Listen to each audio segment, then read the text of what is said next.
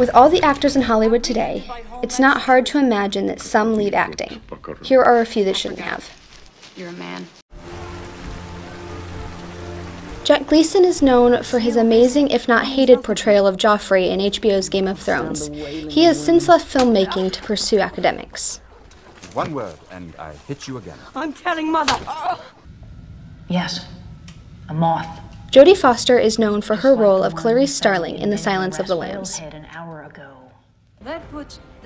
But since Elysium in 2013, she has taken a step back from the big screen. My honest job pays me. However, she has taken on a new title as director. So while we may miss her on the silver screen, she's not completely gone. Meg Ryan is best known for When Harry Met Sally and Sleepless in Seattle. Her most recent film was Ithaca, which premiered at festivals in 2015, so there's still hope that she'll return to our theater screens. It reminds me of the heady days of Sputnik. Sir Sean Connery hardly needs an introduction, and the list of his well-known films include The Hunt for Red October, Finding Forrester, and Indiana Jones and the Last Crusade, not to mention his role as the first James Bond.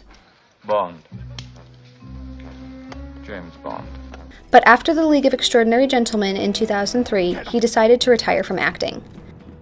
But after the career he's had, it's understandable.